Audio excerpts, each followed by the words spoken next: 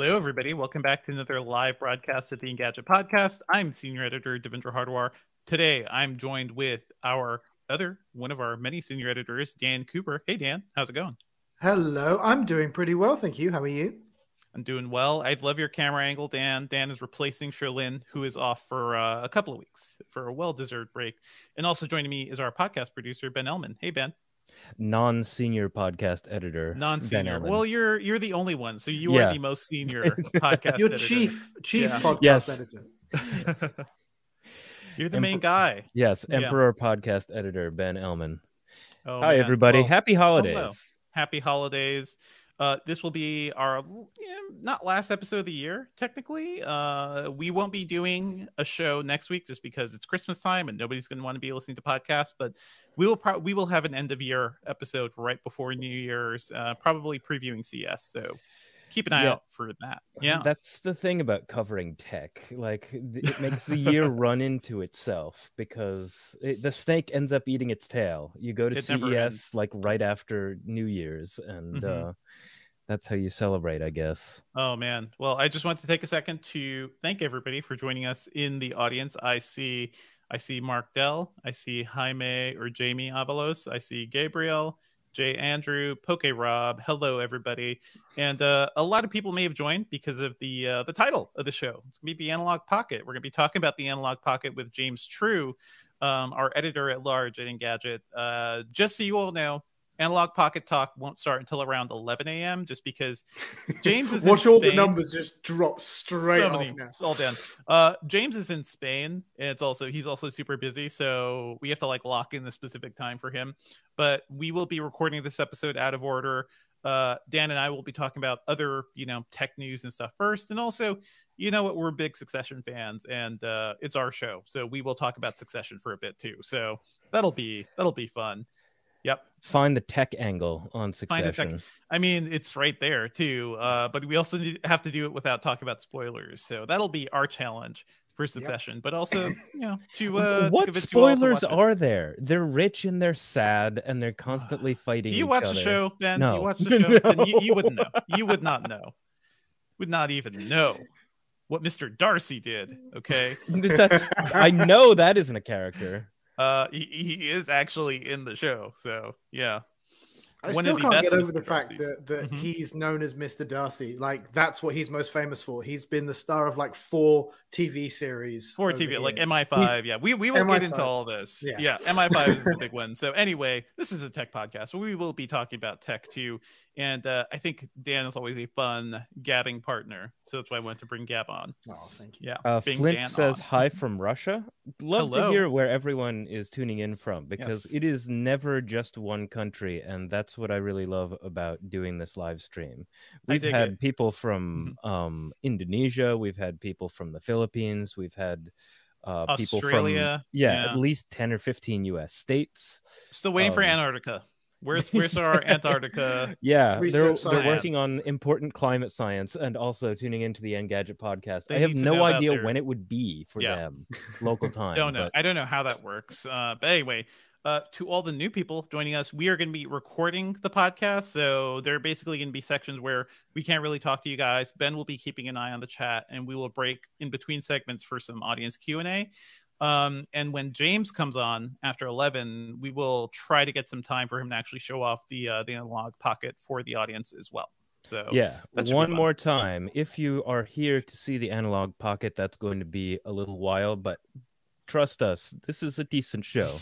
It's worth your time to truck through all of the stuff to get to the Analogue Pocket. We're going to be talking about gadgets and both real and imagined corporate malfeasance, Succession, but also the audio only unit of the podcast is going to talk about some significant malfeasance at a metaverse company. Can you tell us a little bit more about that? Get people to tune into the audio show. Yeah, I mean, hey, Meta World. We had a great investigative piece by Jessica Condit about Meta World, and apparently this piece was in the works for 3 or 4 years, a long time, across multiple people who aren't even at the site anymore. So as you're listening to us, go check out Jess's piece, How a VR Startup Took the Money and Ran to the Metaverse. And I also need to remember to shout out the interview we're going to have with Jess at the end of this episode. So we'll do that too. I'll basically do that in that section, Ben. Okay. And also when we do the wrap up, I mean, you can do that in that section, and then I'll just cut that out, and I'll actually put like Jess in there, because we're supposed to be like, you want me to put her in the... No, well, really? I think it would break things. That's why I mentioned it last night. Yeah. Oh, okay. But it's okay. We'll figure it out. We will figure out where to put this interview, but there will be a chat with me and Jess, kind of having her dive into this piece and kind of what it meant for her. But be sure to check that out. It's called How a VR Startup Took the Money and Ran to the Metaverse. But yeah, I think we're ready to go. And I know Dan has a heart out. Dan will be leaving by 11. Yeah. Cool. All right. Thank you all for joining us. Let's get ready to go. What's up, Internet, and welcome back to the Engadget Podcast. I'm Senior Editor Devendra Hardwar, and today I'm joined with our other Senior Editor, one of our many Senior Editors, Dan Cooper. Hello, Dan. Hello. It's lovely to be here again. Hello. And actually, Yeah, because we would have James up first, actually. Okay. I'm not going to introduce you, Dan. Wait till the other news section. Fine. Okay? Yeah. So you're just you're just going to say we're going to have James True first. We're going to have Dan Cooper, and then make it modular. What's up, Internet, and welcome back to What's up, Internet, and welcome back to the Engadget Podcast. I'm Senior Editor Devendra Hardwar. Our regular co-host, Sherlyn Lowe, is off for vacation this week, so be sure to send her well wishes. This week, we will be diving into some really cool stuff, especially the Analogue Pocket, that really cool new portable retro gaming device that, do that again. This week, we'll be diving into the Analogue Pocket with James True from Engadget, and that's the really cool retro gaming device that just looks really cool. I feel like everybody wants one. And also, Dan Cooper will be joining me to talk about news and other fun stuff. So be sure to tune in for all of that.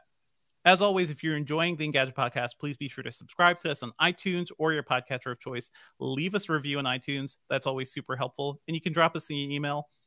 And you can drop us an email at podcast@engadget.com. We typically do a live stream Thursdays around 10 a.m. Eastern. So join us for that.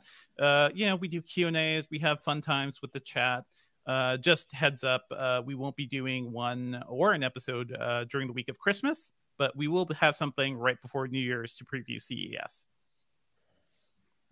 Okay, so we will jump straight to other news. Okay. Let's move on to some other news. And joining me to talk about that is our Senior Editor, Dan Cooper. Hello, Dan. Hello, it's a pleasure to be here. Hello, it's always fun to chat. When Sherlyn is away, Dan can play. I think that's how it goes, right? That is pretty much how it goes. Yes, I mean, it's a one-to-one swap. I mean, it's seamless. There's almost no difference between the two of us in any regard. I can't tell. If I call you Sherlyn during this episode, I'm sorry. That's fine. But we've got a bunch of news to dive into, and some fun stuff. So you can do that. Yeah. Yep. Just go into the first thing. We've got a bunch of news to dive into. Specifically, I want to shout out a really cool investigative feature from Jess Condit at Engadget called How a VR Startup Took the Money and Ran to the Metaverse. And this is a feature that's been in the works for several years now. It's actually been, I believe it was started by Nick Summers, who used to work at Engadget. So, it's a long-running piece about Diedrich Reed, a guy who created this company called MetaWorld, but also has created a bunch of other companies, and it's all been kind of a fraud. So it's a really interesting story to look into now that metaverse is the hype word of the year, I think. So be sure to check out the piece, and we will be chatting with Jess about this towards the end of this episode. So tune in for that. Okay. And if we end up changing it, Ben, we can just, I'll change that wording if we need to. Okay. So there's really not too much news this week. But one thing I want to point out is that I was in New York last week, if you heard last week's episode, to check out a Dell preview event where they showed off a bunch of stuff. But some of the coolest stuff are these concept devices. And we've written up a few of them. Sherlyn was really taken with the Concept Pari, which is this really cool thing. Imagine you have a monitor with a webcam at the top, and what if you could take that webcam off? What if it was a portable device that you could just plug anywhere on the screen. What would that mean for video chatting? What would that mean for like collaboration with people?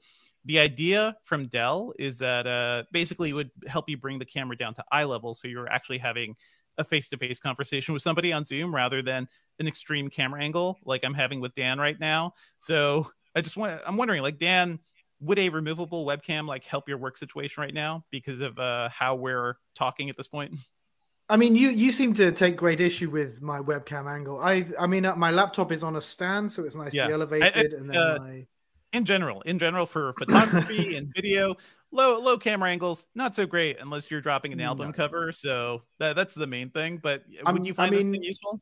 Yeah, I would. I think the big issue really is that, you know, when a laptop's on a desk, when you look like me, especially, you're always going to be shooting up at the least flattering angle. I mean, you know, Huawei, obviously they, as a sort of security measure, put their webcams in a kind of pop-up key inside the laptop deck keyboard.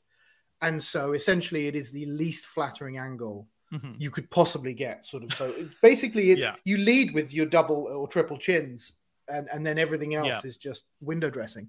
So the ability to kind of move the webcam up a couple of inches. I mean, hell, it would be great to do video calls from like the MySpace angle specifically. But I do think that there needs to be a revolution in terms of where webcams go, principally because they're not fit in terms of how they're designed now. They're just not fit. I mean, what fit for really how we live these days? It would be lovely if you could change it, you know, and obviously the idea that you could attach it to the display so that it is sort of at your perfect eye level.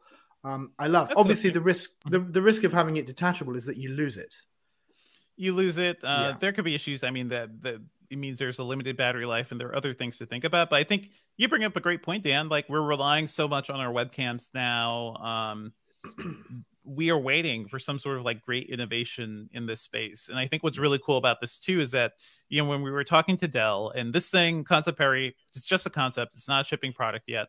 But the idea is that you could potentially have more than one of these. If you look at our video of this thing, Sherlyn has a Concept Perry on like an arm that's pointing down. And I can imagine when we're producing the show, you know, sometimes we want to show off gadgets and stuff. So if you had one camera on your monitor looking, you know, straight at eye level and another on a mount somewhere on your desk so you can actually show off devices or something on a table, that would be pretty cool, like juggling multiple cameras. I think given the way GoPros have kind of shifted the way people capture action, you know, footage on the go, we don't quite have something as nimble on the webcam front. Sure, you could use a GoPro as a webcam. That seems like a really expensive solution to solving your webcam woes. Have you heard about the Opal, Dan? The Opal C1, which is the $300 camera that a lot of people have been talking about lately too. Oh, is this the super fancy one? The super fancy one, like Fast Company, Jared Newman at Fast Company wrote up this thing called, the article's called, "Would you pay $300 to look better on Zoom?" The Opal C1 is a camera with the 4K Sony image sensor. That's the one that Dell also has in their current 4K camera. But the Opal also has like good microphones, AI processing to make your image look better. For $300, like, sure. I think a lot of people would do that because right now what people are doing is if you have an old DSLR or an old mirrorless around, you mount it to your desk and you do some cable magic and software magic and you turn that into webcam. And that is something like I'm halfway through that process because I have almost all the things I need except the proper lens to get this distance. But that would be the best way to get a webcam, to get video footage for video calls. Not everybody can do that. That's a lot of work. I don't know. Have you considered doing that, Dan? Do you know what? I looked at, because we about a year and a half ago, we put out a tutorial on how to do that very thing. And I looked at it and thought, that's too much work. Too hard. I can't be bothered. It's too hard. You look at that guide. I think for techie people, sure, you're like, oh yeah, sure. I'm gonna get a desk mount. I'm gonna get a battery that plugs into the wall to give my camera unlimited juice time. I'm gonna get like a short lens. Like, you gotta get a lot of stuff. You can't really travel with it. The Opal and most webcams, the joy of those things is that you can move it around. It's one device. You could travel with it. So I don't know. The Dell Concept Perry seems really cool, and hopefully it ends up being like a shipping thing of some kind. I don't know what's going to happen with this. Like, would you buy one, Dan? And what would be your price threshold on this thing? Do you know what? If I was video conferencing every single day, yeah. Given that it's an accessory, and I'm always loath to spend a huge amount of money on accessories because it's that thing of you lose it when you change computers. I would say, $199, $200 is probably sort of where I would go, but it would need to be that sort of one. I buy it, and that's my solution for. That's your solution. Several years. And a webcam should last you like 5 years. I think there's a reason we haven't really seen this tech change much, because the sensors haven't changed much. Like the Sony 4K sensor, that was like the biggest new leap for a while.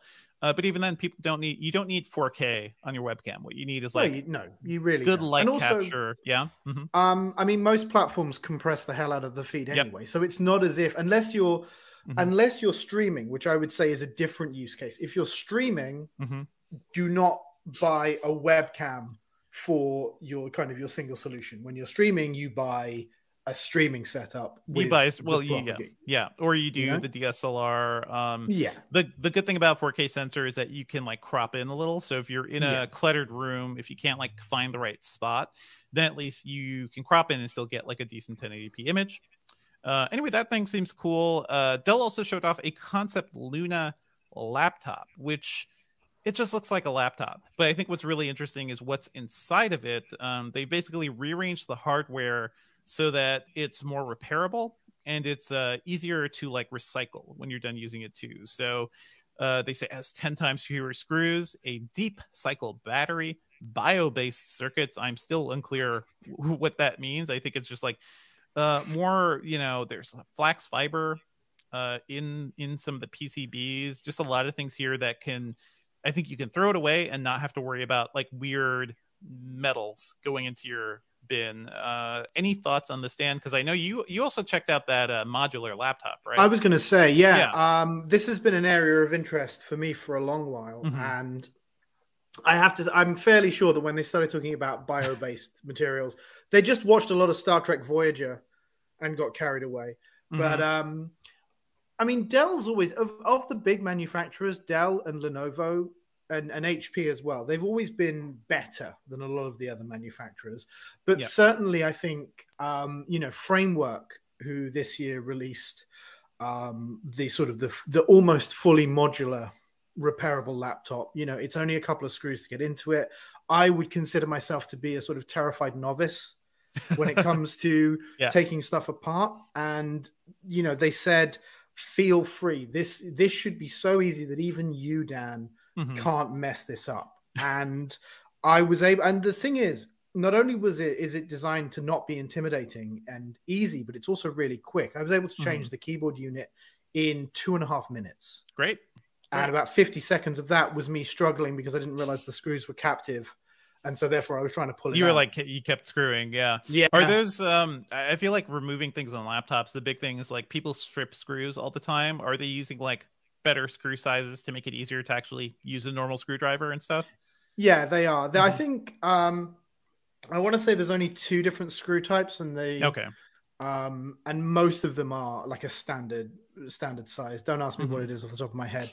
That I think is the key discussion about repairability that lots of people forget, is that it's not about is it repairable, it's is it repairable for the general consumer. This is something that annoyed me when Apple said they'd start releasing aftermarket or sort of official spare parts for the iPhone, and they were making a big song and dance about it. But also, I don't think people would necessarily feel comfortable pulling that display. Novice users would feel comfortable pulling the display off. So with the Dell, I mean, I would say this is where the industry needs to be going now in terms of making sure this stuff runs for a long while. If Dell can do this, and they can do it well. I mean, it does look as if they've had to sort of rethink where the components go, put them all in a more logical place, and certainly make more room for that big beefy battery, because that is a big battery. That's a big battery. I do really get like battery.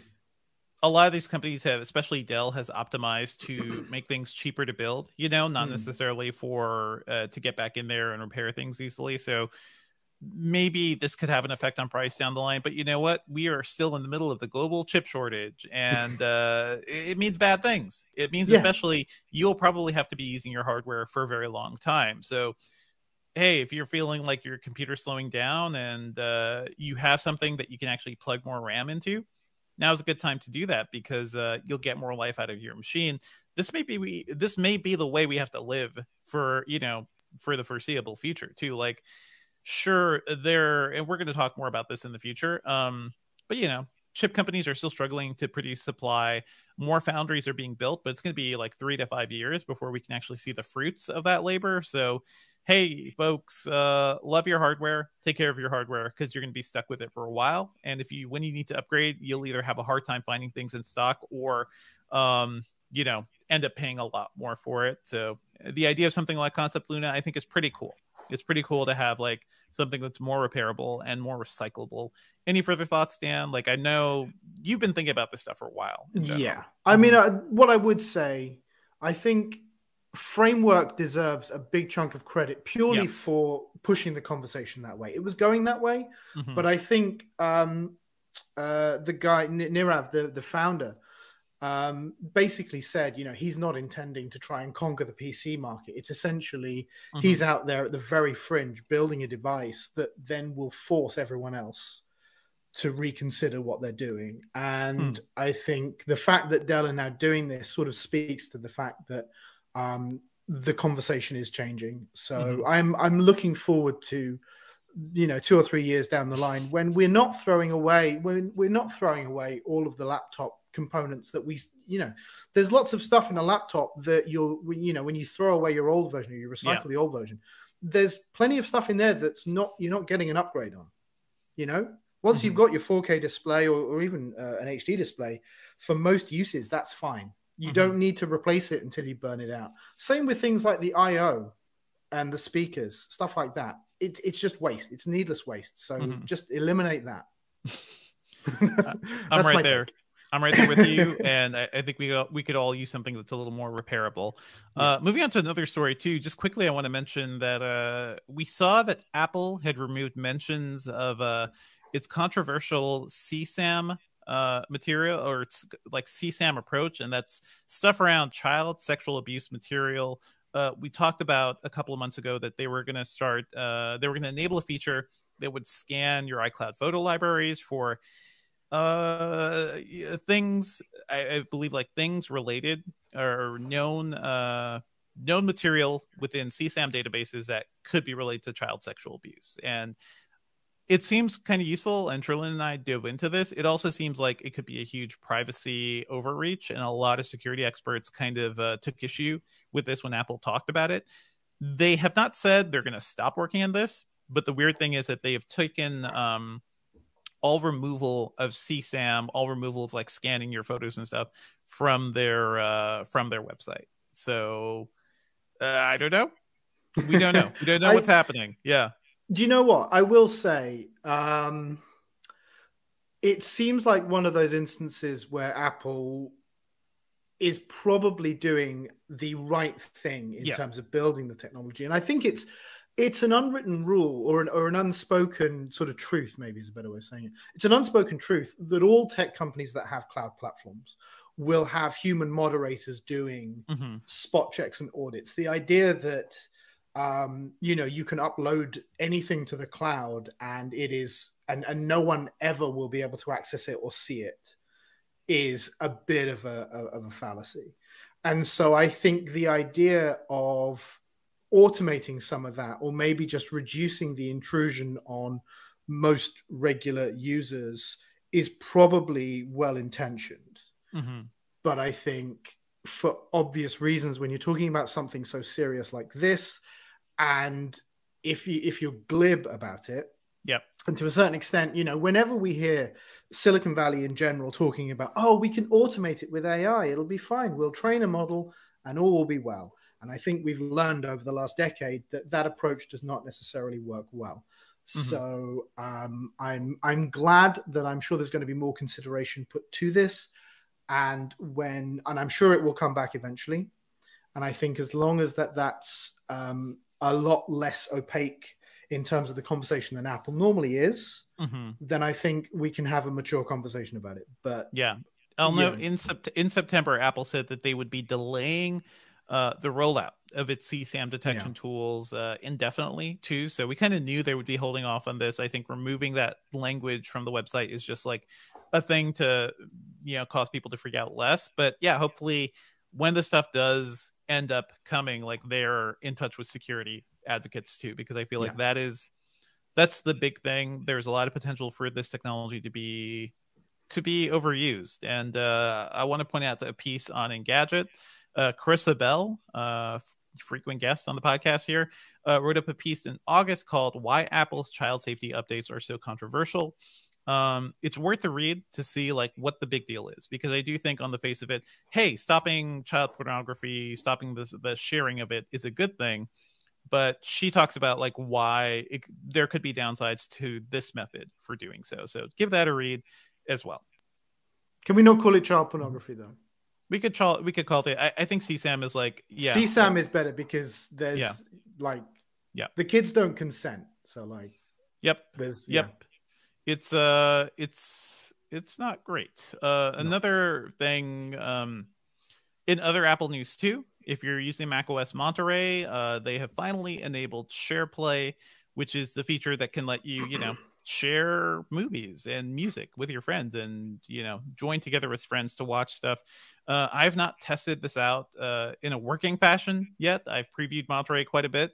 So I'm looking forward to seeing how this works.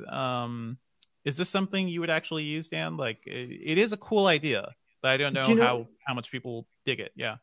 Do you know what? It's something that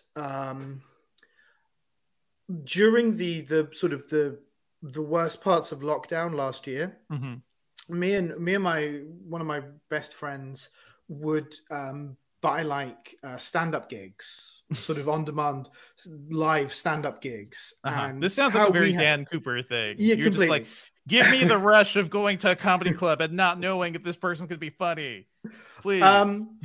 But what we were doing was we were watching it, we were streaming it sort of with to our TVs, and then we had Zoom open beside us with the volume turned down because of all the sync issues. But the idea there was so we could sort of enjoy the idea of sharing that experience. That's cool.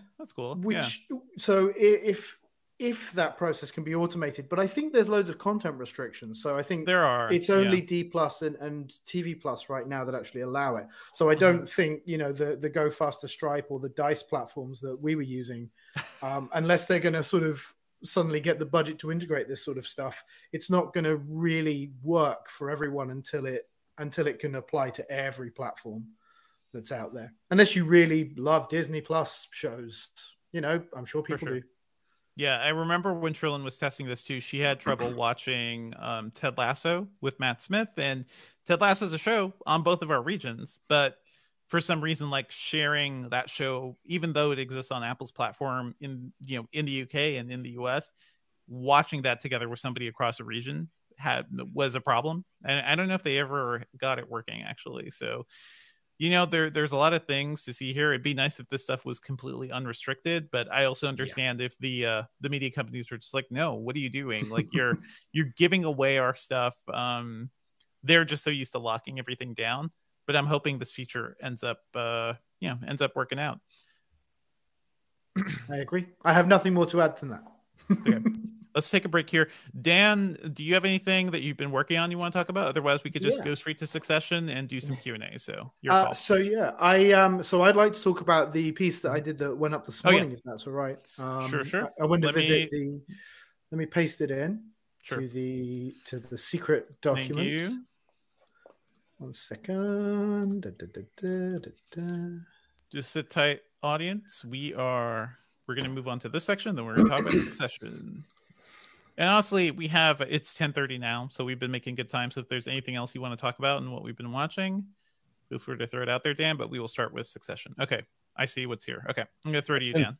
Thinking about investing in Rivian, but seems like a weird... Like either it'll go well or it'll go terribly. I'm kind of waiting for it. Yeah. I'm kind of waiting for like the first situation where their stock really takes a tumble so I can get something for like $75 a share rather than $100 a share. Just to point out that the Engadget podcast does not offer financial advice. No, there is no guarantee. Engadget does not offer financial advice, and in fact, I've invested in a couple of biotech stocks. Just in the last like couple weeks. You know what? Your Theranos bet did not work out. No. Well, it isn't Theranos, but you know what? Biotech is really hard to do, and those stocks are not doing well. It's hard to do. There's a lot of cool stuff going on in that field, though. Okay, I'm gonna throw this to you, Dan. Okay. Let's move on to what we've been working on. Dan, anything you want to shout out on your end? Yes, indeed. So this morning, a piece of mine went up discussing Arrival's new electric car. Now, Arrival was founded by one of the co-founders of Yota. If your memories go back that far. No, there's a lot of names going on here. So what is Yota? Yota was a dual screen phone back in the day. Right. Before yes. That was a thing, and it had an e-ink display on the back, so you could do your Kindle book reading, your book reading, article reading, anything that you wanted a low power display for. You sort of turned off the main display, flipped it over, and then you could do stuff with the low power display. It was quite cool and quite clever, but I don't necessarily think it was a big hit. It was cool. But yeah, Dennis, I want to say Svetlov, but please don't test my pronunciation of that. It's all good. Then went and founded a company called Arrival, and they have been working, I think, for the last 5 or 6 years. Mm-hmm. And they're based in the UK. They've got facilities that they're building in the US as well. And their idea is to build large EVs. So there's a bus they're working on and a van, and the van has been picked up by UPS. And that's going to be there. I think UPS have already guaranteed an order for 10,000 UPS trucks. And the thing that they unveiled this morning, which I went to see on Tuesday, is their car. Now, rather than it being an EV for all of us, it's essentially designed to be the EV for rideshare drivers. So it's a taxi, more or less. And the idea is that it's very small. It's very light. It uses a sort of woven composite. It's not plastic, but it's sort of a woven poly something composite panel. So it's very light. And all of the space is essentially given over to the passenger cabin. So Uber drivers can poodle around cities, do trips to the airport and back, and it's very efficient. It's very light. And the idea is that eventually, they'll be able to sell it cheaper than, or at least cost equal to the sort of vehicles that Uber drivers buy right now. And so I went to look at the alpha prototype, which I couldn't drive it around, but I got to sit in it and look at it. And it's, pardon me, it's a very cool, very utilitarian piece of tech. It's cooler than it's. I think I wrote in the story, it looks really uncool. It's sort of like it looks like it looks like 80s sci-fi. It looks like they took that and was just like, let's just round off all these edges. Let's make everything a little flat. Yeah. Do you know what? There is that. There is a little bit of kind of sci-fi 80s styling, but also in the same way that, like, work boots are cool because they're sort of anti-cool. I think this has that very similar vibe where it's very practical, very utilitarian, but also quite humane. There's some lovely details, the all-glass roof, really comfortable seats. There's so much space. Like, you wouldn't believe it. It's you can't really tell, but it's really tall. It's sort of got the same sort of height as a Land Rover Discovery. It's even got the same. It looks very much like a Discovery, like a shrunken Discovery from the back. Someone called it a Cyber Twingo in the comments, which I think says I can see that. It reminds me, the height of it almost reminds me of like the new Nissan yellow cabs that New York cab drivers started using. And the cool thing about those is that you just walk in, and it's not like you're scooting down to get into a car. You just kind of walk in, and then they have the glass roof too, so you're seeing all of New York. So I like that. I am testing cars myself, especially like family cars. I'm looking for like high-tech family cars for myself and also to write about. So one thing I've noticed is, man, I hate it when there's no sunroof or moonroof. I've started to hate it because these cars are getting so big. If you have nothing above you, it just feels like you're in a coffin. Like you have no natural light, really. It's a really weird restrictive thing. So this is a nice feature, and it looks like this thing has a lot of cargo space. Not a lot of cargo space, weirdly enough. It's all passenger space. With this version, at the very least, there's only room for sort of two large and two small suitcases. But even then, they were saying fundamentally it might just be that we make the seats sort of pull forward a bit so that you can sort of sacrifice some of the leg room to make the cargo space bigger. But I have to say, it's so comfortable to sit inside. Like you sit in that rear seat, and you don't feel like you're in a car. You feel like you're sat on a park bench with all the room in the world. You know, that's a sign of a good cab. And I feel like people in cities without cabs don't understand like what that vibe is like. But I appreciated like getting one of those good yellow cabs like when I could in New York. This is really cool, Dan. And what are you driving at home these days? So I don't think there is an equivalent in the US, but I drive a Toyota Auris, which is it's one down from a Prius. They've just renamed it or denamed it back to the Corolla, which is what it was before. But I don't know whether the Corolla in the US is exactly the same. But it's because like even when it's the same name, the US version is normally 4 times the size and about half the fuel economy. That's how it goes. But you've got a RAV4, haven't you? I have a RAV4. I have the 2017 RAV4 hybrid, which is a really good car, but I am looking for something a little bigger. I found like for trips and stuff, like basically we did a beach trip this year where it was just me, my wife, and my daughter, and like all the beach gear that we needed. We were driving it to my parents' house because they have a Honda Pilot, so it's a bigger car. We were all going to drive together. I had to stuff the RAV4 like to the brim. I had to have beach chairs and stuff on the front seat because my wife usually sits in the back with my daughter, just like keep her calm for an hour. The trunk was completely full.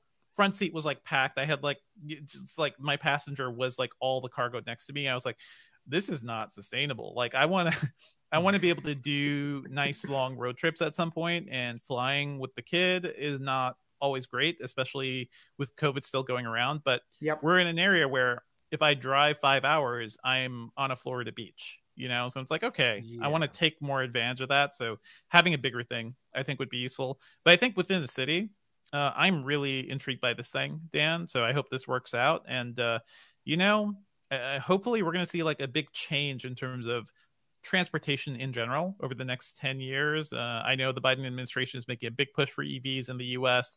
I know in the UK and throughout Europe too, like, things are moving in a good direction, but I want it to be better. It's slow. The progress is slow. And also, I think it's always worth mentioning that one of the big issues is always that public transport needs more infrastructure and funding, for the simple reason that if we just swap every sort of fossil fuel powered car for an electric powered car, that will not end climate change, because we'll still have all the issues with capacity, with the emissions necessary to power those vehicles, the emissions necessary to create those vehicles.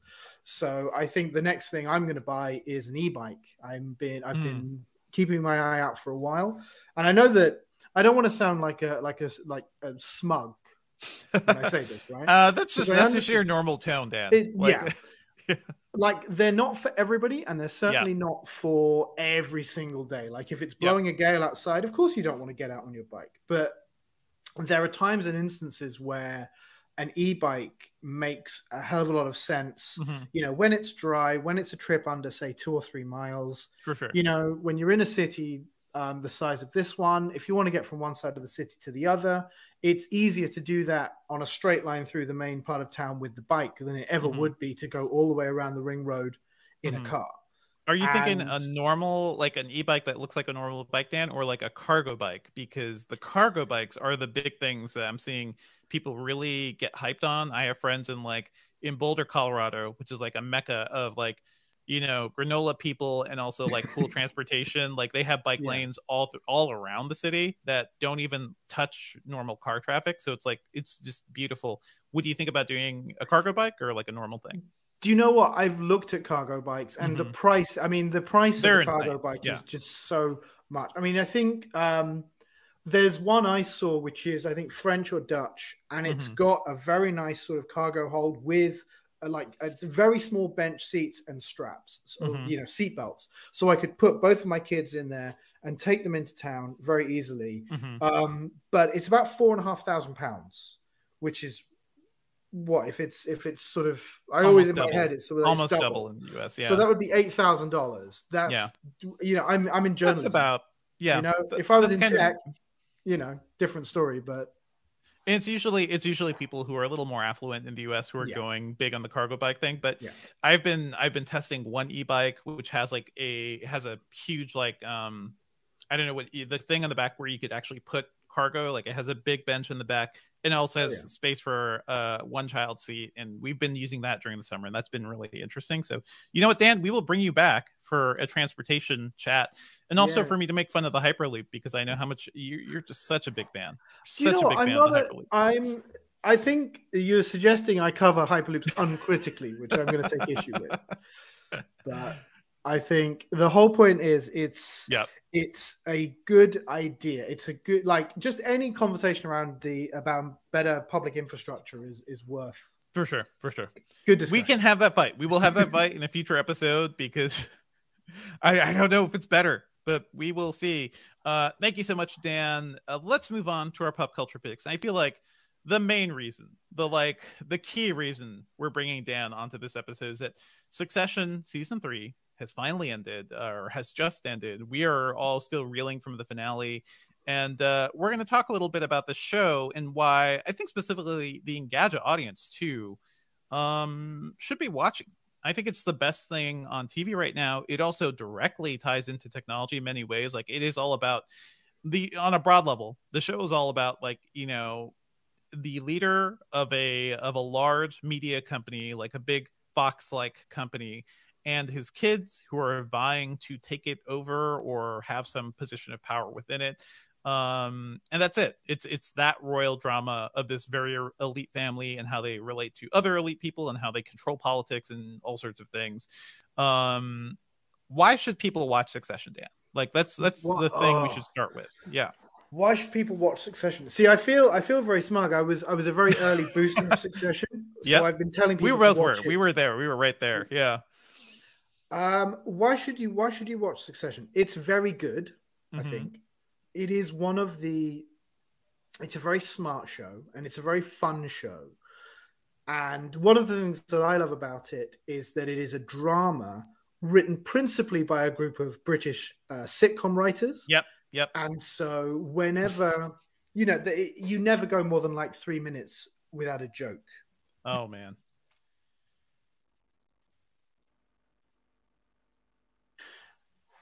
And so it's tremendously funny. It's tremendously dark. It's so much fun to watch. But then there are moments like in the season finale that's just happened where something that happens that's completely organic and in retrospect makes complete sense. Yeah. But it's still an utter shock when it actually happens, Absolutely. And you mentioned, Succession is created by Jesse Armstrong, who has produced, he has been a part of some of the best British sitcoms out there. I'm thinking of everything with Mitchell and Webb, that Mitchell and Webb look, the thick of it, and especially Peep Show, a show shot entirely in first person through the eyes of characters. That show is entirely on Hulu right now. It used to be something I had to order. I had to get the DVDs or somehow acquire it. But now it's readily accessible, and Peep Show is a hilarious thing. It is wild to me to see the creator of that show, which is a straight up comedy that maybe is occasionally dramatic, is now basically spearheading one of the best dramas, taking a direct stab at American excess and American culture too. It is fantastic. I think from the cast, Brian Cox, Kieran Culkin, Matthew McFadden. We were talking about this before the show, but Matthew McFadden is the strangest person to see cast as the dopey Midwest guy who doesn't quite belong with the elites, because if you've been watching a movie or TV, certainly British stuff over the last 20 years, you'd recognize him as the lead of MI5. He was basically the British Jack Bauer to a certain extent. Yep. He was the British Jack Bauer. He was the star of Ripper Street, so he was the... Did you get Ripper Street was on Amazon, I think. It was on Amazon. I never checked it, but I did see that. It seemed like, it was an interesting role for him. I also know him from Joe Wright's excellent Pride and Prejudice adaptation, and I love Joe Wright, and he is like Matthew McFadden's fantastic in that. Anyway, strong cast. This show treats swearing and like just like people using colorful language like an art form. And I think that's the big thing. Get past the pilot, maybe give it like 3 episodes if you have not seen any of it, because I think the pilot in particular is really, really bleak. Like there's some bleak, like rich people privilege stuff happening there where it's like, oh man, I hate all these people and why would I watch anything about them? But a couple episodes in, you're like, okay, now I'm on board. What's up? It's to be really stupid. Do you remember Jaime Lannister at the very start of Game of Thrones, which I guess is the thing now that we can use as an example because A, that show's ended, and B, everyone in the whole world pretty much watched Game of Thrones, whether they wanted to or not. And so you start with a character who's a 2-dimensional villain and then isn't even humanized, but certainly you spend time with this character and the portrait of them fleshes out and keeps fleshing out. And you become invested in their journey, even if they are also a really bad person. Yep. And I think Succession is essentially a show about 20 Jaime Lannisters because everyone the entire family has dirty fingers. They are have the most killed people. Wealthy. They are disgusting. People. Yeah. Yep. I mean, they are also, they are running a media conglomerate that is not doing good things. And certainly there is a moment in the 3rd season, which I won't spoil, even though it happened several weeks ago, in which they make a deal with someone who is tremendously odious. And they essentially promise to put the whole weight of the conglomerate behind this utter expletive deleted. And they're very fine with the sort of the immorality of doing so. I will say that's season 3 brings in a lot more guests, like a few more guest stars, and specifically I think Alexander Skarsgård, who appears in this season, is basically a cross between Mark Zuckerberg and Jack Dorsey. Like he's Daniel Ek. It's a cross between Zuckerberg and Daniel Ek. We don't really hear much about Ek over here. But okay. I hear that. Like we don't hear the stories about like Ek's humanity or lack thereof over here. Ek is the head of Spotify. He is. But Skarsgård plays this tech bro, basically a guy behind a big streaming technology company who is just like above humanity. He is almost like what's his face from Watchmen. Manhattan. He is sort of like, all these humans are beneath me. Everything going on in this world is like, I don't need to care about, but what I care about is, building this giant empire. And his approach to it, his inhumanity, I think is just kind of fascinating to watch. And Skarsgård is the guy where it's like, we've seen him be vampires. We've seen him be like genuinely evil people. And this to me feels the most chilling because it's like I see reflections of the billionaire tech bros who are currently basically running our world now. Did you notice also that as something that passed almost completely, I think, unnoticed and unremarked, is that he is this sort of emotionally unavailable, money-obsessed monster, but also he does love a. Can we say the S word? Should I say poop post? Sure. He does love a shit post. That man. And, there was lots of consternation when he started shit posting on Twitter. And I just wonder whether there are other slightly dodgy billionaires who also crave the appeal, the slightly parasocial appeal of people on Twitter. He is a weird... Say nothing. He's a weird hybrid of like the worst of all the major tech bros right now. I think that's the main way to put it. Like he's a bit of Zuckerberg's like blank death stare. He's a bit of like Musk's like social tanking, like using social media to either tank or increase the value of their company based on a single post. It is absolutely wild. Anyway, people, I think the main takeaway here is watch Succession. If you're listening to this podcast, you should probably watch it. the people are terrible, but I think the core of the show is like how their awfulness, they'll basically never get to be happy. And I think there is some enjoyment in watching these like rich elites just basically suffer through life. Anyway, that's the synopsis for the Engadget podcast, right? That's true. It's absolutely true. One other thing I want to mention real quick, and thanks to Mark Dell in the chat for bringing this up, because I forgot to even think about this, but one thing that dropped last week was The Matrix Awakens, which was an Unreal Engine 5 tech demo. And I just want to shout this out real quick because this thing looks incredible. Did you take a look at any of this footage, Dan? No, I haven't yet. Okay. Currently it's a PlayStation 5 and Xbox Series X exclusive to show off like what Unreal Engine 5 can do on those platforms. But you can also see, you could see the full video in like 4K, 60 FPS on YouTube right now. It features character models of Keanu Reeves and Carrie-Anne Moss that look, I wouldn't say exactly human-like, but certainly like CG render level, like what you'd imagine a CG rendered character would look like 5 years ago. It's doing that in real time. It has a big highway chase sequence that basically looks exactly like the Matrix Reloaded chase, except it's happening in real time. You can play it, and it looks like, according to a lot of folks like who've been working on that, it's actually even more accurate in terms of like car crashes and whatnot compared to the way they shot Matrix Reloaded, where they didn't even have the technology to like accurately simulate car crashes and whatnot. So this thing is really cool. If you have a next generation console, I think it's worth checking out. At the very least, hit play on this on YouTube, on your TV, and just like take a look at how far we have come. And this thing just kind of floored me. I'll be talking more about this not next week because we're not having a show next week, but we will be talking about this during the next podcast, where we'll certainly talk about The Matrix Resurrections, the next movie in the series, and I'm very excited to talk about that. So stay tuned for all of that. Anything else you want to mention, Dan, in terms of what you've been watching or this Matrix thing? Do you know what I will say? I think Unreal Engine, if we're not declaring it already, Unreal Engine is eating cinema in the next sort of 5 years. I mean, I did a story about Rebellion in the UK building their own version of the ILM Stagecraft platform. We now have, I think, Star Trek Discovery is now doing virtual sets using Unreal Engine. Please don't fact check me on that. I need to check. But obviously, ILM has used it for all of the Disney Plus shows to a certain extent. It's all using Unreal Engine. They've got all of the assets and everything else.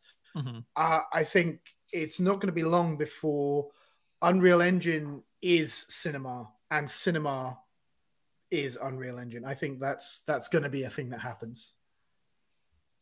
That's Excellent. my final thought. That's your final thought. We'll be keeping an eye on that. Mark Dell also points out the Unreal 5 demo also works on Xbox Series S.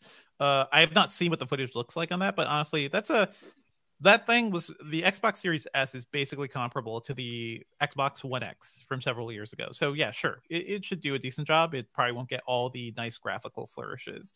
So anyway, check that out and tune in for our next episode when we finally dive into the new Matrix and all of that fun stuff. I'll take a pause here, and I could just do the wrap up after we wrap, James. Okay? Yeah. All right. So we've got some time. James isn't in the waiting James room has emails to take a while, so we will just do Q&A. Dan, jump whenever you need to jump. Yeah. I'm gonna go jump if that's all right. Thank you very much for having me. It's a pleasure to be here. Thanks, Dan. Okay. Shoot Ben your audio, please. Yeah, you can send it to me on Slack. I will send it to you on Slack, but let me go and get 5G upgraded first, and then I will do that. Okay. Oh yeah. All right. Cool. Yep. All right. See you, man. Re-microchipped. To be clear, the Engadget Podcast fully supports getting vaccines. Get vaccinated. This all is right. just See you, Dan. a Thank joke. you so much. Bye. Oh well. Hello. There. Hello. I don't know what's happening. Our next guest we've got our next guest who is getting ready. But while we're figuring that out, we have a couple of comments. There are some people. Oh, I need to go back and see. John HT says hi from Malaysia. Thank you. Gabriel, who is becoming a regular, says hi from Tucson, Arizona, United States. Hello. And where is the person from there was someone else. I think it was from Mark Harvey says hi from South Africa. Love that we've got like 10 different countries here. Love it. But Mark Dell also was talking about whether or not you think there will be gaze fixing software on this new Dell webcam. So the whole point is that you're going to be looking at that camera. I think that's the thing. So we've actually seen on the iPhone, I think some other like platforms right now, Apple has been using like basically algorithms to shift your gaze up so that you're looking directly. It looks like you're always looking at the camera or you're making eye contact with people. The Dell thing is all about just putting that camera down at eye level. So like I'm right now, I've lowered my monitor to my desk enough so that my camera is pretty much eye level. So you can make it work without the computational aspect of it. Okay, James, can you hear us? Good to go. Love your setup. Can hear you. Hello. Excellent. I did have, and we can hear and see James. Hello. Hello. I love we got to get you more often, James, because you have the cleanest audio setup that I see here. You have an SM7B. You have a beautiful background. Are you doing a lot of podcasting, or are you just like set up to record in general for fun? I kind of have a microphone fetish. I hear you. You can see. Yeah. I do record stuff. I just like the idea of it more than anything else. I seem to. Yeah, it's kind of the gear that appeals to me most. I hear you. I think I have a speaker fetish. Like I love the look and feel of many types of speakers, and it goes back to classic stuff looks good. I want one of the old one of the old Pokes with like the grid box, box foam in front. Like I want to get one of those at some point. I want some old Klipsch speakers. This is us Engadget. You got to get two BAMs for your speakers. Yeah, we've all become our dads, basically. True. It's basically that. It's basically that. Like that is life. That is culture. Anyway, welcome James True, editor at large at Engadget, to the podcast. We've been talking about getting you on the show for like months and months and months. You never do it. So hey, there have been attempts. Maybe not. Maybe not followed through attempts, but there have been attempts. I like to tell myself I keep myself exclusive, but that's obviously just me lying to myself. It's all good. So we're in the middle of Q&A right now. Do you want to do some Q&A, Ben, or do you want to just hop into it? I mean, we've only mostly they haven't been direct questions to things that we were talking about. It's just talking about the whole idea. We talked a little bit about why EV charging ports aren't more easily found. And I was actually saying that like my dad is one of the lead planners for my hometown. And so I keep telling him like, if there is any place that is trying to build a new parking lot or like upgrade their parking lot, some property developer or something, just like require them to put in EV charging points because the world will catch up with you sooner than you think. Sooner, or certainly like any town center parking lots. Like right now in my little suburb outside of Atlanta, like we have a small town center, but there are like 10 Tesla charging spots and then like 10 other like whatever Charge America. I don't know. Yeah, one of those other ones. Like so we have a bunch of spots here, and just for electric cars. I don't even think there are that many electric cars in the community, but we have a ton of spots, so it's all good. Yeah. But we could give James some time to warm up too while we're here. Yeah, true. And like the big thing that we ended up talking about is whether or not there is a standardization for EV charging points. Yeah. And the thing that I mentioned was that Tesla opened up its patent for its chargers, and I think like that was not just them being magnanimous. It was not them being generous. It was them hoping that they become the standard for everyone, and maybe they will, maybe they won't be, but we're not nearly at that inflection point yet. I think we're getting closer to it, but we're not at that point yet. I mean, there's the whole thing of like level 1, 2, and 3 chargers. It's just like cross compatibility between those, voltage compatibility, and just general software issues. I think that was the thing when Ford launched the Mustang and like the Mustang EV, and whatever like the charging platform that was using the US was like very confused and didn't know how to always charge that thing properly. So it's all good. Okay, so James, are you recording, or can you start your recording? Mm-hmm. I just did. So it's a good job you mentioned that, because I did totally forget. But yes. Okay, excellent. Okay. All right. So if you are recording, then we can resync. So I'm going to count down from 3. At the end of 3, everybody like clap your hands or snap your fingers. Helps me figure out where the files start. And chat, if you want to clap also. Please clap. That's always cute. The clap heard around the world. Yeah. Okay. So syncing in 3, 2, 1. Okay, let's do some silence so I can get some room tone.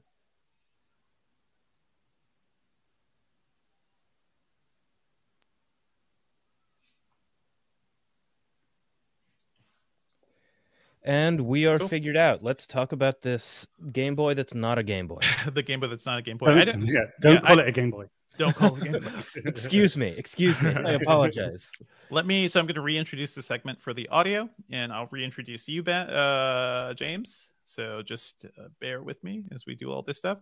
And yep, we'll definitely get you up by 11:30. Okay.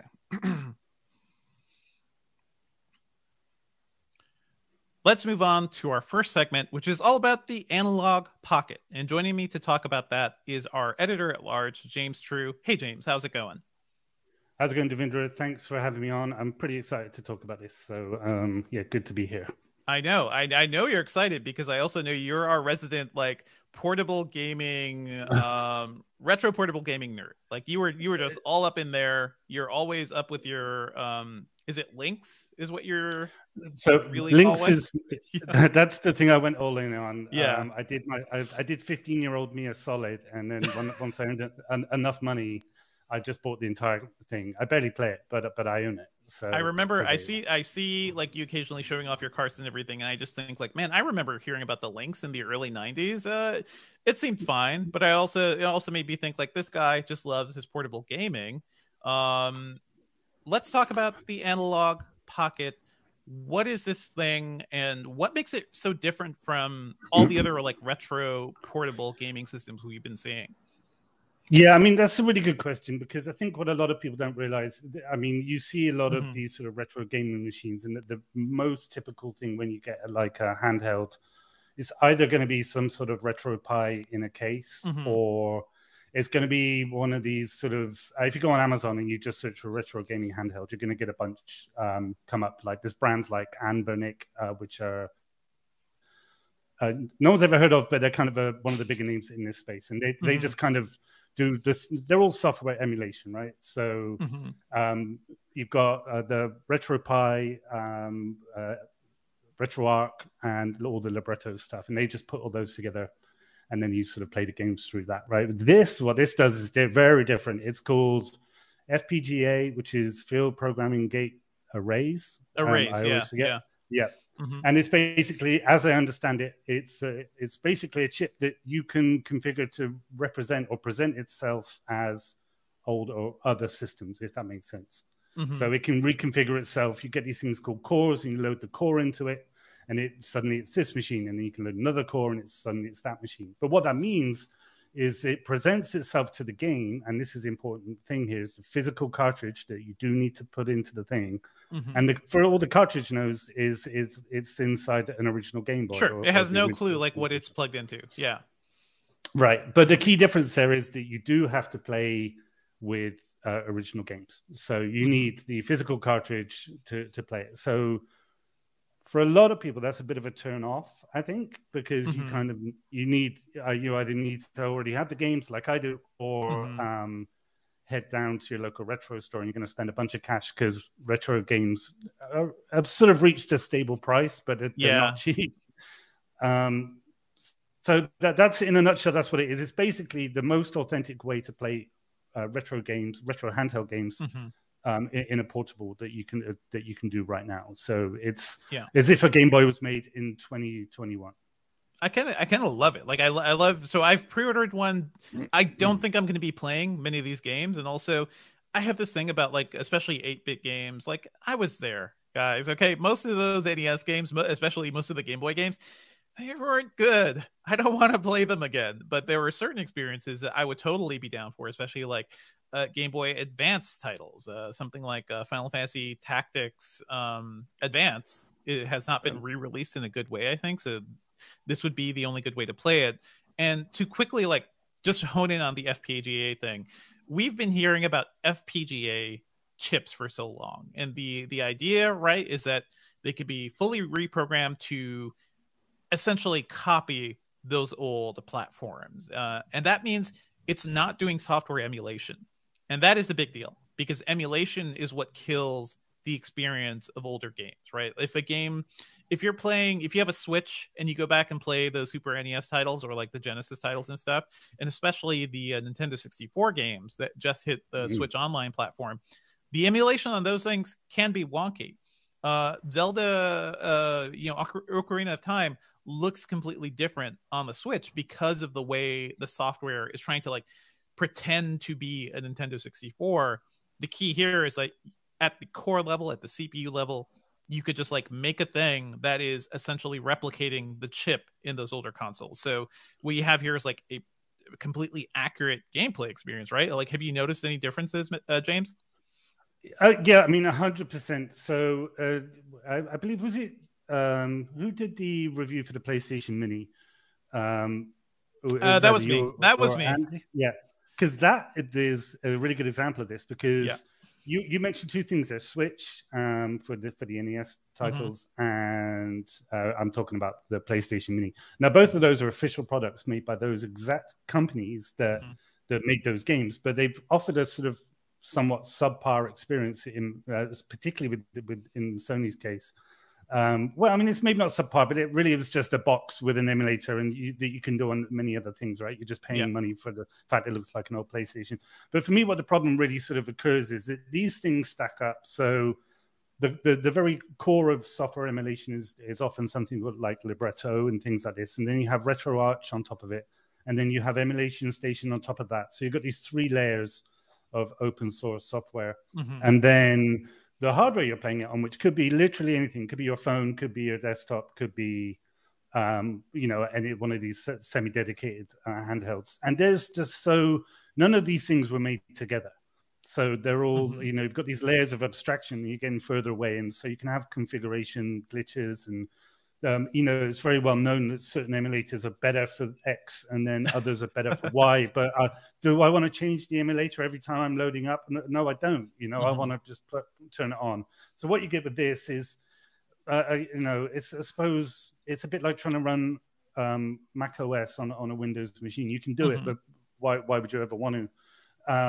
And it'll be functional, but it's not as good as if everything's vertically integrated. And I think that, to me, is really the key here. It really is a vertically integrated machine. Everything runs. Everything in this Pocket was designed and built by the same company. So, of course, everything is highly tuned. And I know they're really paying attention. For example, I bought a really shady 108 games in one Game Boy Advance thing, right? Yeah. I figured, like, screw it. I'll just, like, get this thing and I'll see what it does. And it actually didn't work in the Pocket. Now, I contacted them, but it worked in an original Game Boy Advance. So I contacted them and they were like, can you link it to us? We're going to buy it and they're going to take it apart and figure out why it doesn't work. And then they're going to make it work. And they did that with something else. Mickey Mouse on the Game Gear was one of the games I tested. And that crops in a weird way, which I guess is probably something to do with the Master System / Game Gear tierness.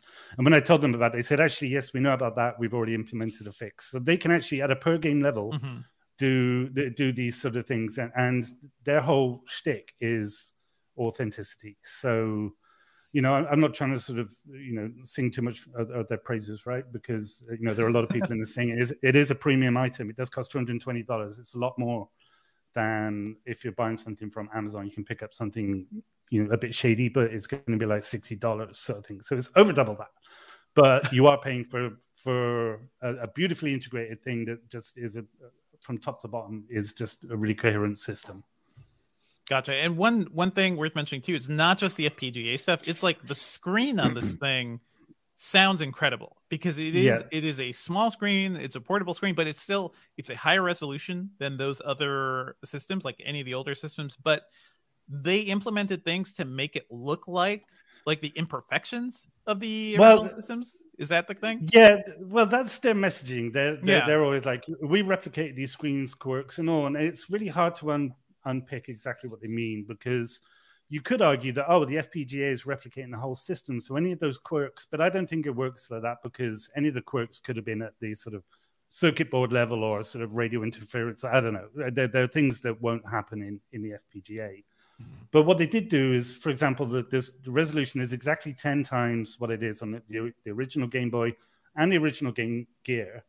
So everything right from off there, you're set up perfectly just for a 10 times scale.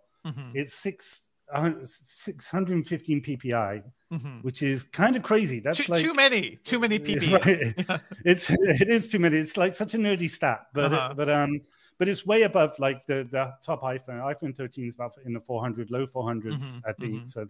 So they're able to sort of really dial it in like this. You know, there's just those sort of things that really sort of add to it. And that vertical integration I was talking about earlier, there's no mismatch between these things. Have you played much on stuff like RetroPie or RetroArch? A little bit. Like I've never fully gone in on any of those devices just because I haven't been fully satisfied with the emulation. But the minute like I saw your preview and I saw this thing, and we also know like Analogue they've been doing a lot of devices like this too. Like they've produced FPGA driven consoles as well. And people like them. They're very expensive, but people like them and they work properly. And I'm at the point where I'm like, you know what? Yeah, give me some nice hardware I can hold. I do have a pile of old games somewhere, especially Game Boy Advance titles. So it's like, yeah, I want to bring those back. I want to go to game stores and pick up some titles again. My question for you, James, who is this thing actually for? Is this thing for like a new younger gamer who wants to feel those older games in their like pristine way? Or is it for people like us who grew up with these things and can't let go? It's a really good question, actually. Yeah. So if someone was saying to me, I want to buy a retro gaming thing, I want it to be portable, you know, and what would you recommend me? And I don't know if I would definitely off the bat recommend them this. It depends on who I'm speaking to. But if it's someone that just wants to dive into Tetris and maybe some of the old like Castlevanias and things like that, I feel like there are other ways that if you're just going to be semi-casual about it, this is maybe not the way to go, because I feel like this is hardcore enthusiasts for sure. People that are purists about like their whole experience, like someone who wants, you know, the best headphones and really good, you know, there's someone that really appreciates that sort of fine grain detail. Definitely go in for that. Younger gamers, I think, why not? If you've sort of picked up some older titles somewhere and you've enjoyed them and you really want to get into it, I think 100%. I definitely feel that there's a threshold you need to be above in terms of your care levels, because this thing doesn't do anything else. It's not a media player. It doesn't have a touch screen. It doesn't have Wi-Fi. There's no like extra stuff. If you look at all these sort of Anbernic, the retro ones I was telling you about, they are hardcore specs. They're like, we've got quad core and it does all this, and they're just throwing all this. This is none of that. This isn't about the stat war. This is just pure. It's just a purity, I guess, it is the sort of word for it. So I feel like it's you know, maybe people sort of that were there the first time around and are pretty into their games. This is the sort of one to go for them. But I would definitely say try out retro gaming handhelds first, because just to see if you're going to put it down after a couple of weeks, right? This thing, it's a commitment. You can't easily return it, I think. Like it's one of those things. And also, you can't easily buy it. You can't easily buy it. The pre-order waves are going into 2023 from what I see on their website. So. Already, which is ridiculous. I'm hoping that's just a temporary thing that while they're sort of overwhelmed with this sort of wave of orders. But 2023 already. If you want to pre-order this thing, or not pre-order, it's wild. Straight order. It's also, it is selling for $220, which is that's a pretty penny. That's $20 more than they were originally aiming for, because of like the supply chain impact. Again, the global chip shortage strikes again, kind of like getting us at these things. Just real quick, James, like how does this thing feel? You've held portable gaming systems for so long. Yeah. Does it feel durable? Do the buttons feel clicky enough? Like, did they get everything right in your experience? Yeah, for the actual Pocket itself, I think it feels great. It feels exactly like what if I spent $220 on something, this is what I want it to feel like. It's got a sort of Scandinavian-y design. That sort of matte black or white if you want to get it, and that just one little pop of color. But the buttons feel pretty good. I'm not a huge fan of the shoulder buttons. Aren't quite. They're a little spongy. But unless you're getting really heavily into the Game Boy Advance stuff, then you're probably not going to be too worried about that. But they're also, they're totally fine. It's just the only sort of nitpick really is on those. The D-pad's fine. It plays better than the original Game Boy, which isn't necessarily saying much. Yeah, that's not much. It doesn't have the air in it. You can't. There's no crease. You can't squish it. And I've got another one that is definitely, you can, if you sort of give it a pinch, you'll feel it sort of breathe in, and and there's obviously there's a big vacuum inside of it. So in terms of hardware, this is definitely their strong point. It's absolutely delightful, and it's a talking point. People will see it and they'll ask you. I recently, when I was reviewing it, I took it away, went on a weekend away with some friends, and we're like up in the mountains, beautiful countryside, but everyone's playing this thing because they've seen it on the table, and everyone's just sort of naturally drawn to it. And everyone, no one, you don't need to explain it to anyone because it's literally just a Game Boy that they were playing 25 years ago or whatever it is. So in terms of hardware, definitely good. Is it an all metal case or is it plastic and stuff too? When you get those brushed plastics and you're like, it's not cold like metal. So I guess this is me saying that I don't know. It's definitely plastic on the back. And they've done a pretty good job on the front. It wouldn't bother me either way, if you know what I mean. It's got a nice matte finish. It's definitely a really good looking bit of kit. It looks good. It reminds me of like classic Sony hardware too, where it's like, I just want to hold that. I just want to like hold and touch this piece of kit because it looks really cool. Does it feel safe in like your jeans pocket and stuff? So I wouldn't do that because if I'd spent $220 on this thing, I've already got there's a very minor line on it. It's not a scratch, but when you get those matte surfaces and somehow you've just maybe scuffed it a little bit, it's not a scratch, but I had to Photoshop it out of my photos. So have a look when my review goes live tomorrow. That you can sort of see it. But weirdly, they sell an additional hard case. But it's the weirdest thing because this is so well designed and so attractive, but the hard case is just transparent plastic, and it has these two sort of clips that you have to like quite pressure in to it's a weird thing because everything else is so well done and it's functional, but you're kind of, once you've taken it out of that, you have this empty two halves that you have to put somewhere, and that's weird. I don't know. I was less taken, and the dock as well. The dock, which means you can feed it into the TV. Is great, but when you seat the Pocket in it, it can kind of, it's not locked in. It's just got a gentle sort of, you have to push it and it will teeter. You're not going to do that because you have to play with a controller. But just from a basic design perspective, I'm surprised. I thought it might have got it a little nice and tight, and like the old iPhone docks or iPod docks where it's sort of locked in there. It just had a little bit of wiggle, which I can see that.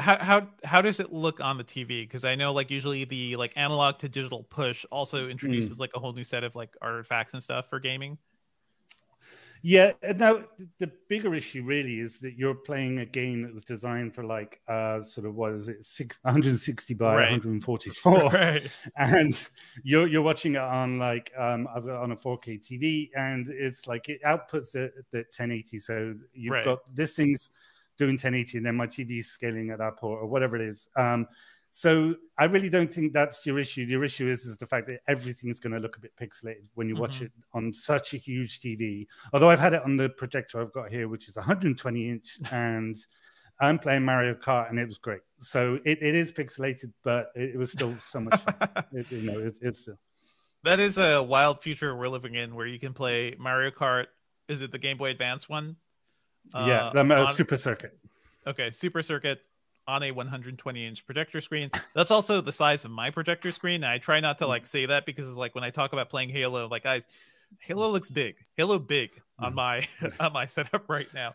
I can't imagine doing that with a Game Boy game, man.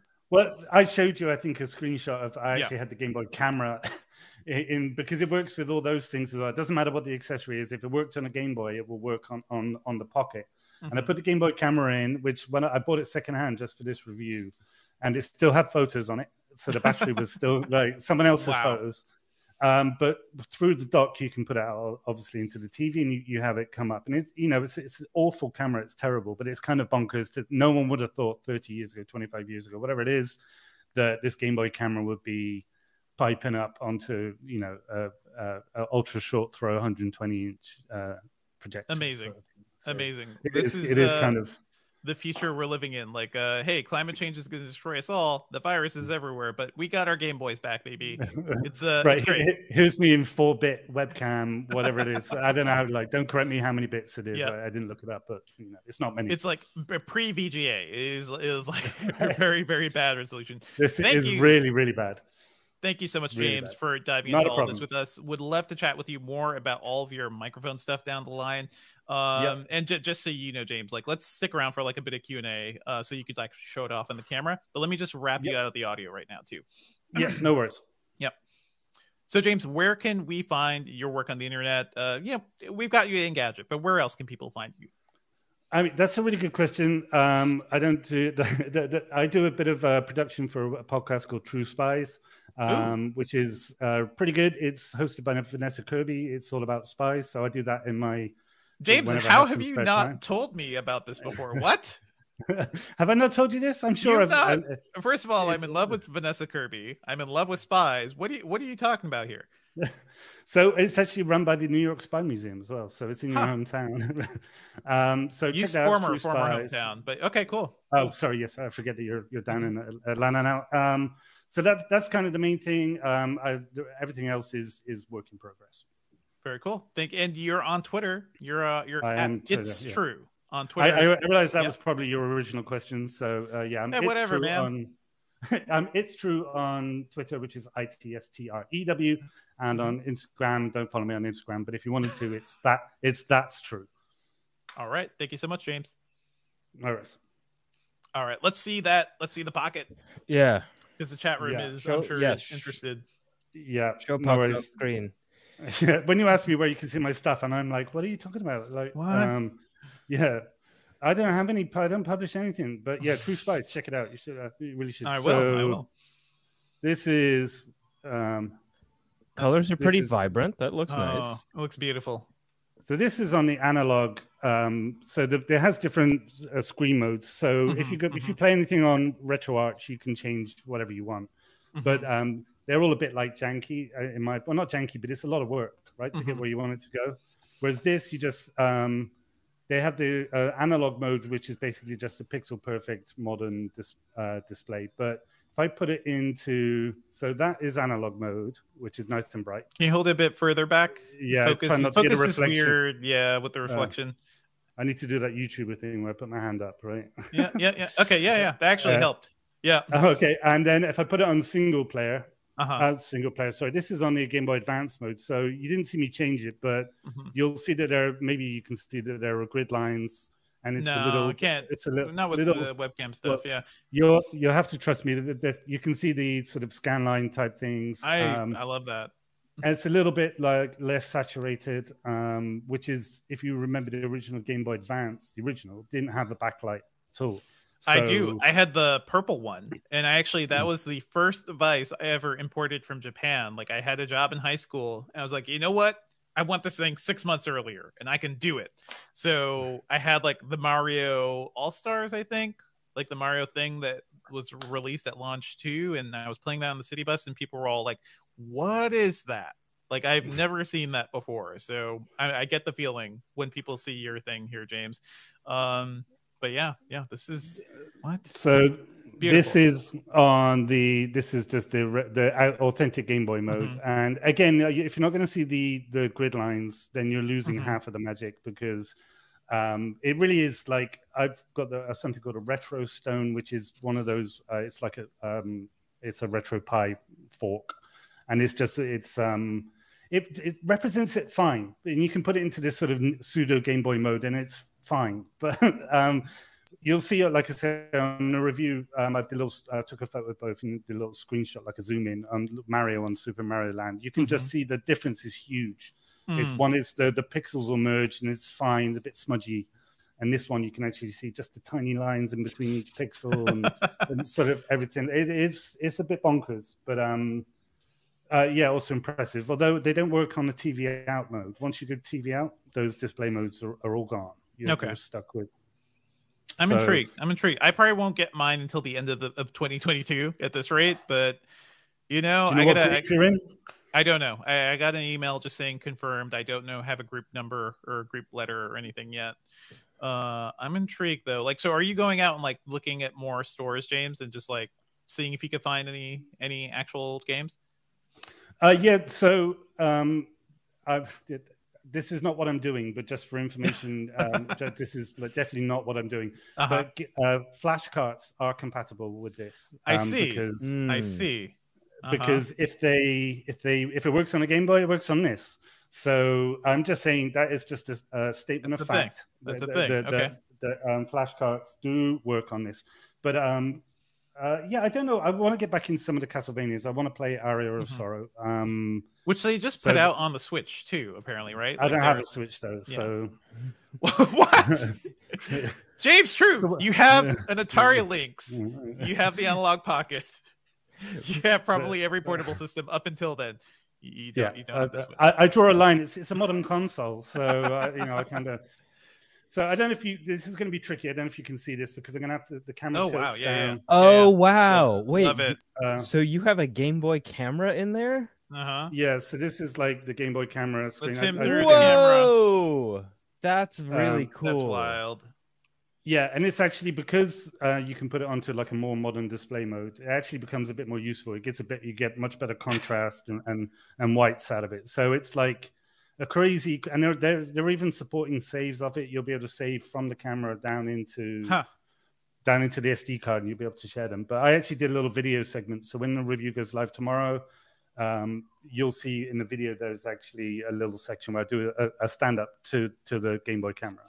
Cool. Just because you can do that now, right? Just because you can. Right. That is very cool. That is very cool. During this segment, people were talking about old games, whether or not you have to get the cartridges. Again, this is really for people who are already collecting cartridges if they want a new platform to play these games on. And so someone mentioned, D-Man, one of our chat regulars, mentioned this one-person studio called Green Boy Cartridge Games. They make games that, they end up loading into... Now they're their own games. Let me take a step back here. They are their own like designs, and they're indie games that are on Game Boy cartridges. But that seems pretty cool. Like you now have a platform that you can play this indie studios games on. I'm on the site right now. These cartridges start at €50. But then again, is that surprising given how niche it is? If you, I was going to say, like, you've got to bear in mind that these are all going to be the sort of work of probably one person, and to build the carts and stuff like this. It's always a short run. You're going to be like 500, maybe 1,000, something like this. So these things are like they're boutique, but you're supporting a creator, and there's nothing, that's always good, right? If you can support someone in their art. But to add to this thing, so I just looked them up. I don't know what their Green Boy are doing, but if they're making them in GB Studio, which they might be, they might not. But GB Studio is a popular drop and drag game maker for Game Boy, right? But Pocket actually has tied in with GB Studio. So you can export your game in a .pocket format, and then you can just play it off of the SD card in the Pocket. So there is an avenue for indie game developers who develop in GB Studio could release their game for the Pocket without having to make a cartridge. So if you buy the cartridge, you can still play it that way. But if they just release the .pocket file, which is whatever their proprietary format is, and if you sold it, online for less money because you don't need to make the cartridge. There's like a direct avenue for indie gamers on the Pocket to have the work. So that's wild. And I would love to see like so many indie games are also like trying to ape the old like 8-bit and 16-bit systems. I do wonder if like could we just get some of those like straight up push down to this platform? That would require more work, but I would love to see some of that. Yeah. There is. I talk about this in a review as well. There is. So the Pocket actually has 2 FPGA cores. Oh, okay. Or chips. Sorry. So it has one for the Pocket, and it has a whole other one dedicated for developers. Ooh. It's like a spare FPGA, and I don't know how this is beyond my skill set, but the whole point is that they were going to open it to developers, and so you could make a core for it to emulate certain systems. It's going to be quite restricted because it's not powerful enough to do like SNES or anything like that.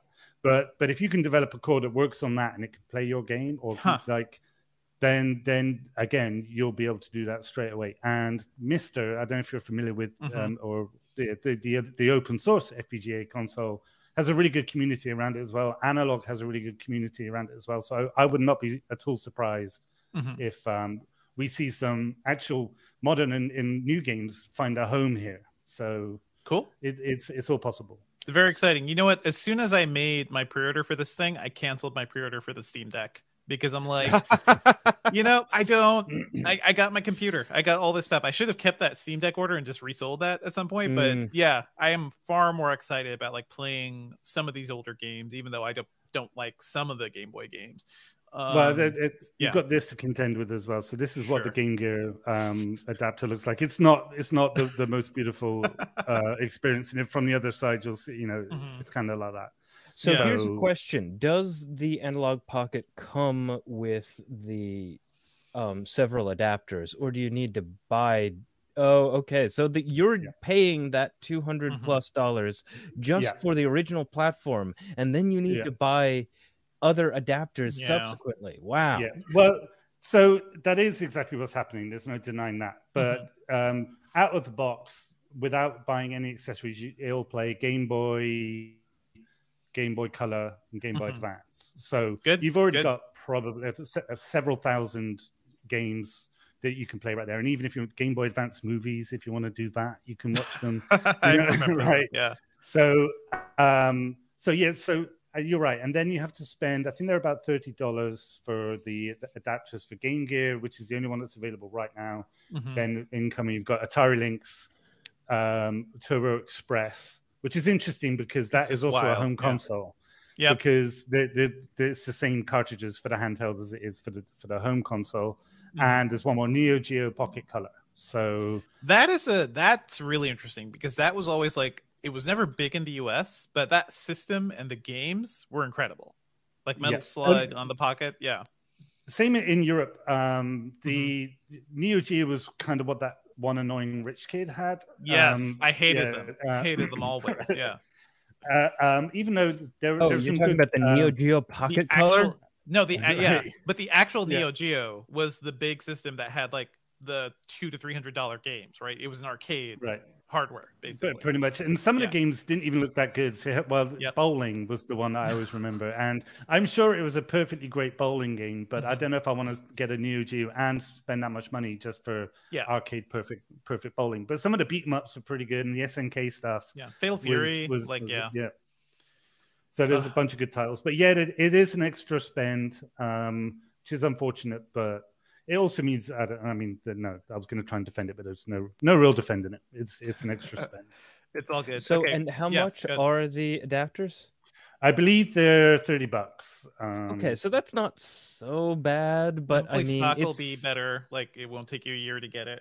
Yeah, it's additional cost on top of everything. But then again, if you have a large library of games on a certain platform already, you get that one, and then you have unlocked the potential of hopefully 10 or 15 that you have in that collection.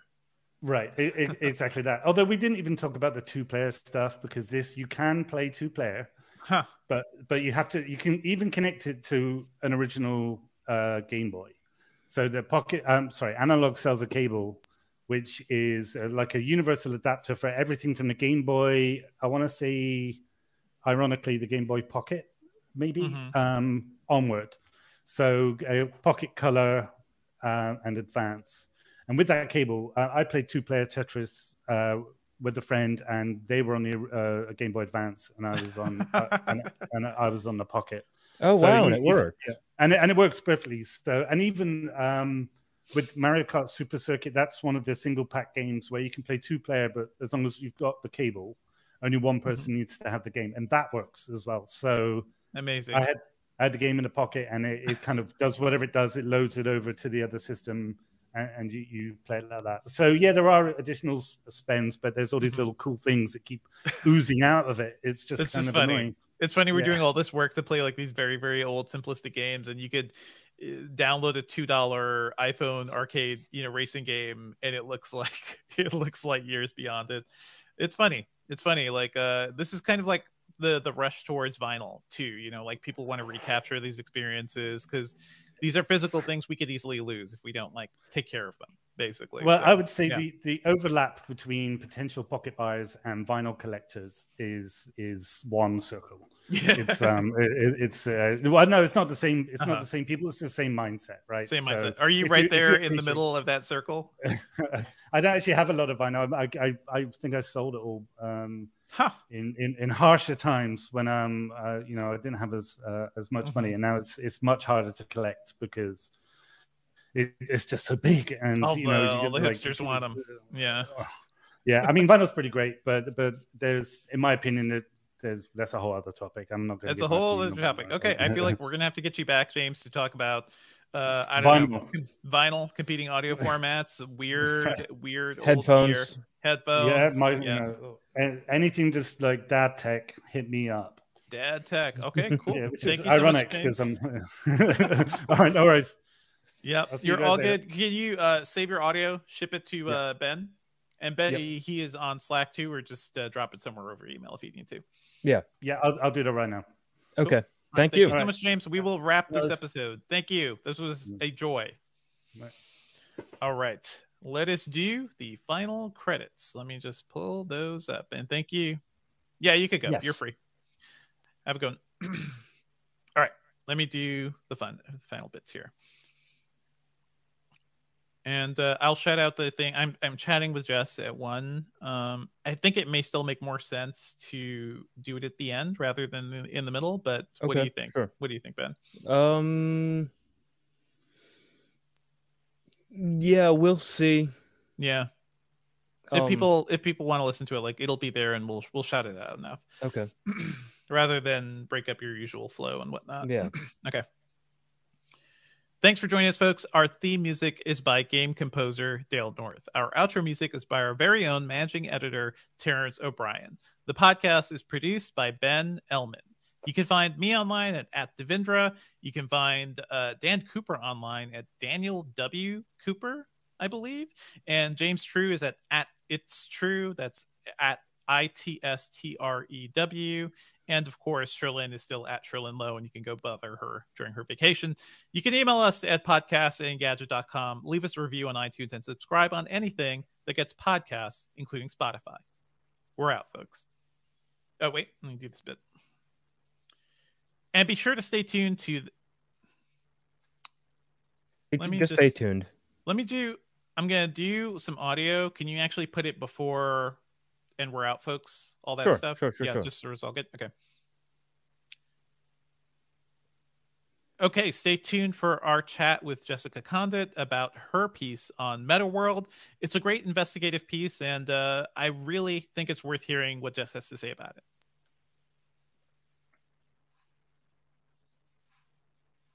Do you want to maybe... instead of saying Meta World, say maybe the full title of the article, something took the money and run. Stay tuned for my chat with Jessica Condit about her investigative piece, How a VR Startup Took the Money and Ran to the Metaverse. It's a really interesting piece on Meta World and kind of the fraudster who was running it. So be sure to check out our conversation. Okay, great. Cool. I think we can wrap this unless you want to chat to... Yep. Q&A nope, for a bit? I think that we are figured out. Chat, thank you for sticking around. Thanks, folks. So this stream comes to you via our video team, which is led by Kyle Mock, with Julio Barrientos and Luke Brooks, but it's powered by everyone in the chat. You're the ones who make it fun. You're the ones who tell us when we've messed up or give us more information. Thanks. If you've stuck around this long, rate the show on iTunes. You know that we live in a world of algorithms. Help us with the algorithms. And really, it helps us out more than you think. And we'll see you next week. Happy holidays. We're not doing an episode next week, but we will see you in 2 weeks for what will probably be a CES preview.